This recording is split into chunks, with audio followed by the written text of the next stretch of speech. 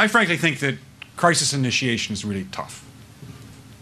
And it's very hard for me to see how the United States president can get us to war with Iran.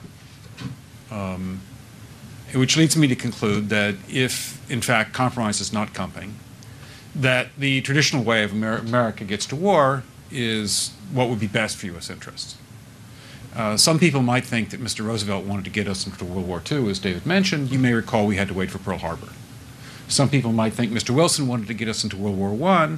You may recall he had to wait for the Lusitania episode. Some people might think that Mr. Johnson wanted to send troops to Vietnam. You may recall we had to wait for the Gulf of Tonkin episode. We didn't go to war with Spain until the until the Maine exploded.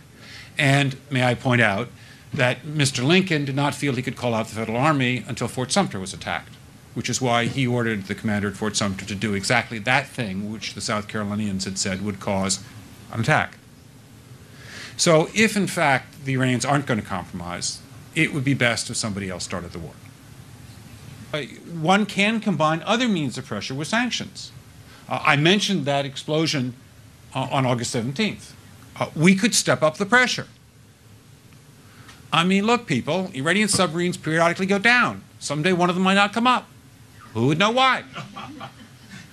We can do a variety of things if we wish to increase the pressure. I'm not advocating that, but I'm just suggesting that this is not a either-or proposition. Of, it's just sanctions has to succeed or other things.